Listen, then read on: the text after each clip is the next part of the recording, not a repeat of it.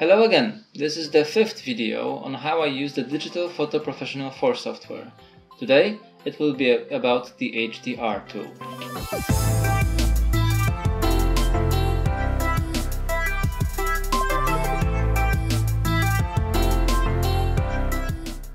Most of you know very well what the HDR technique is all about. For those of you who are not that much into photography, HDR stands for High Dynamic Range.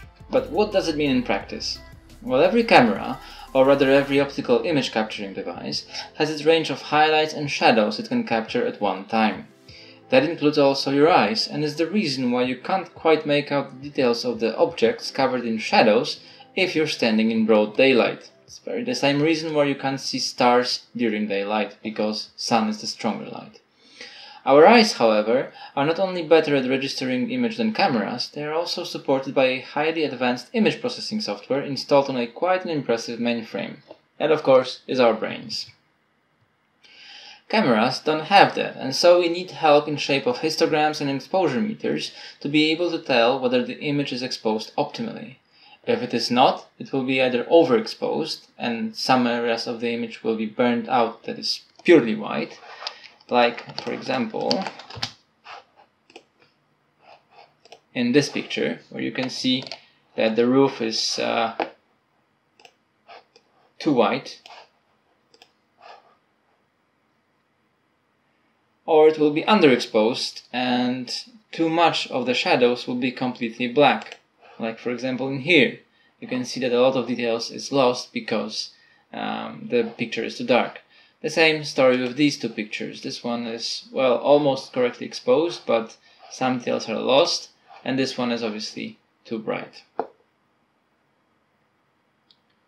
Here is where the HDR technique comes into play. We can expose two or more pictures, like you can see in here, and capture only parts of the image in detail.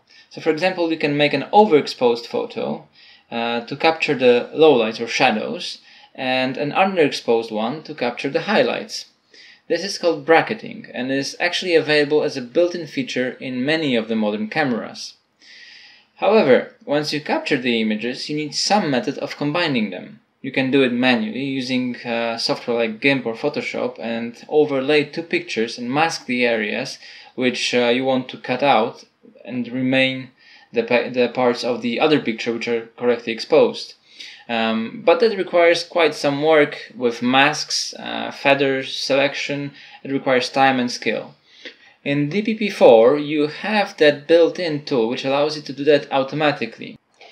So now let's see what the Digital Photo Professional 4 can do for us in case of these two pictures. Now let me show you the three pictures here. I made a three picture in a standard bracketing selection, and they are handheld camera. So these pictures were made using a handheld camera, so no tripod, and you can see the picture moves around when I switch through exposures. Now this is more or less a correct exposure, so we have the details in the shadows preserved, but also the highlights are more or less correct.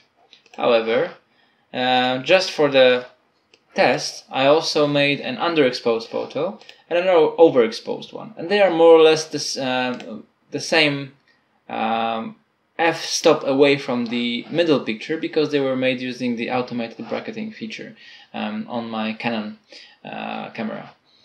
Also, if you look at, for example, these two pictures, you will see the same story, right? This one is tad bit underexposed, this one is overexposed. So what we can do is just select the two pictures that were the underexposed one and the overexposed one, and simply click Tools and the HDR tool. Or if you're on PC, press Alt and Y. Now, you see these two pictures, you can also add in a third one to increase the quality of the outcome, but I'll just use the two ones and see if this is more or less the same as the middle exposure picture I presented earlier.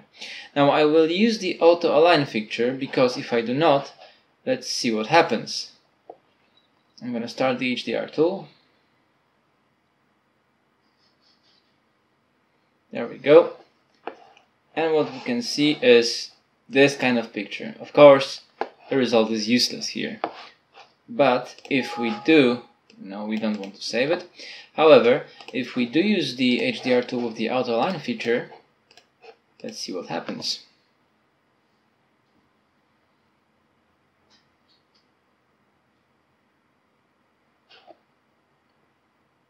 There we go. Now the picture is aligned, and you can see it's correct. Now you cannot see really the difference that much at this point, but let me compare that. Let me maybe save it, or no, we'll first play around. So we have a kind of presets available here that we can use, and if I select Art Standard, which I just have, you will see that the result is, well, a bit different. If I undo that, well, I can't undo it, but yeah, it can even be overdone with Art Vivid, which I personally hate, or even embossed, like you will see in a moment, which is quite terrible, although it has its charm. I think the worst one is Vivid and Bold, which is completely useless. But let's go back to natural one. And the good part about the HDR thingy is that we can bump up the contrast practically all the way up without really having the consequences, because the white part of it, the bright parts, are taken from the darker picture, and the darker ones are taken from the brighter picture. We can also bump up the saturation quite a bit. And also this detail enhancement is kind of the grain tool, how grainy the picture is. Now you have to be really careful with this one, because it's very, very easy to overdo. And let's just reduce the contrast for a moment, and the saturation as well, and the brightness just a tad bit. There we go. Now if I bump up the strength of the detail enhancement, you will see it attacks your eyes with this kind of like a embossed effect, right? We already seen. But we can reduce this, and we can also increase the smoothness. And that has quite a nice positive effect. The fineness is also kind of like a grain effect, but a bit different than original, and it's much more subtle than the detail enhancement strength in the front. So I'm gonna reduce the fineness because I don't need it as much. I'm gonna increase the saturation just a bit and the contrast just a bit. There we go. And also the picture looks too grainy, so maybe I'll reduce the strength of the and fineness of the detail enhancement. And there we go. So let's save it. Now, unfortunately, with the HDR tool, you can only save as a JPEG or a TIFF image. Basically, you cannot save it to the CR2 file anymore. But I'll save it as a tutorial, HDR, and it's saving now.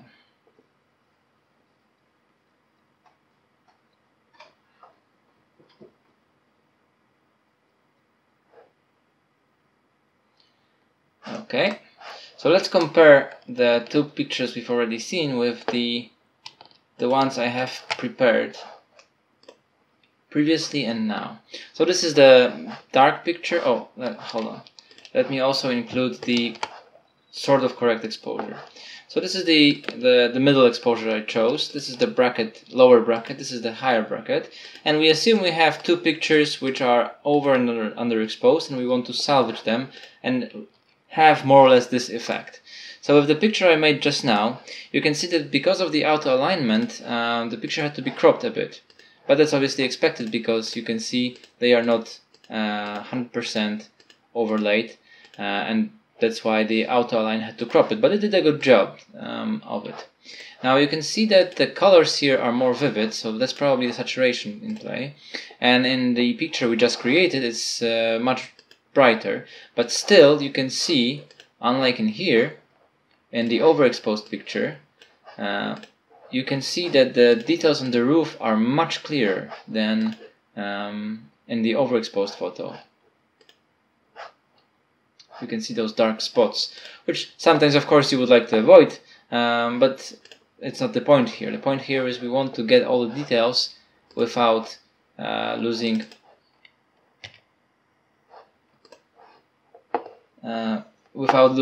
other areas of the picture.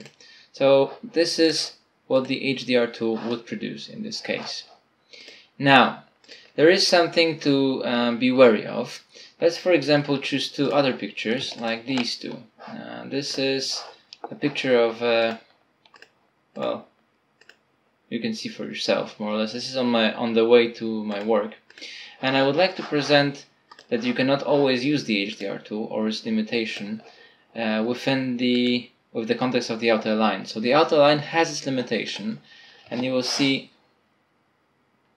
in a moment what kind of limitations it is.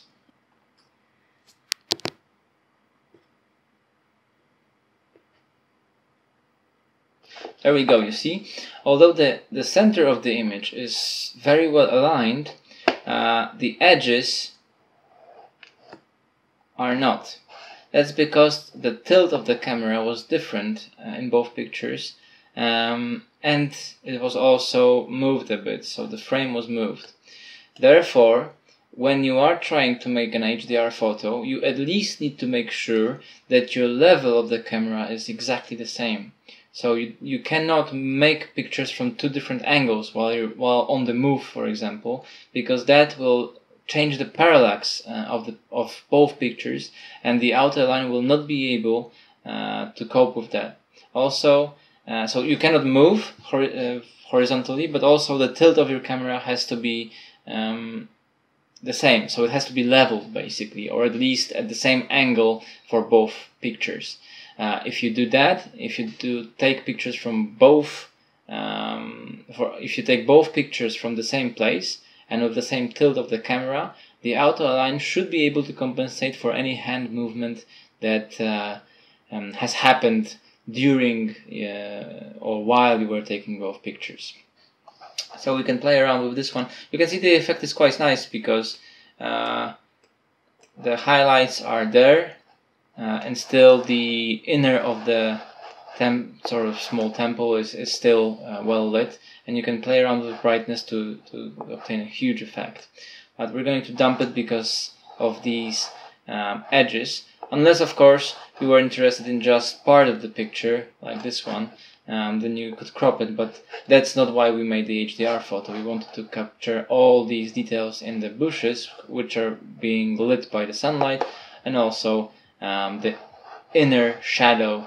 So that's it. This was just a quick introduction to the HDR tool. I hope you found it useful, and bye.